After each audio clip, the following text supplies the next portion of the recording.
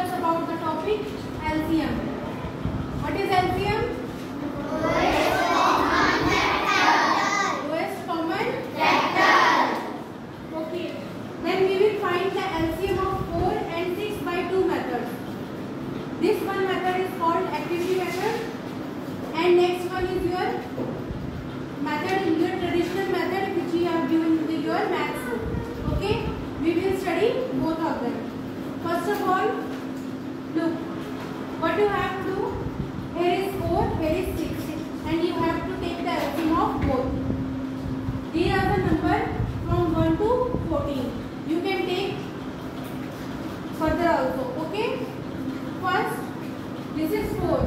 That means you have to go till 4. 1, 2, 3 and 4.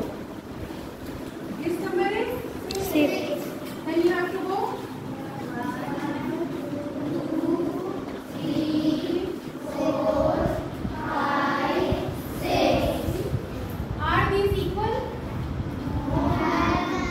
Yes, they are not equal. And if they are not equal, then further proceed. 1, 2, 3, 4.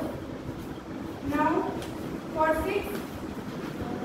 1, 2, 3, 4, 5, 6. Again, are they equal? Then further proceed the 4. 1, 2, 3, 4. Here we come that both the numbers are equal at 12. We have marked this number. Therefore, LCM of 4 and 6 will be 12. This is by activity method. Okay? The number which you have to take LCM will be here, and these are the numbers. You have to just increase your number further until they come together. Next is your traditional method which you have given in your maths book. Okay, take the LCM.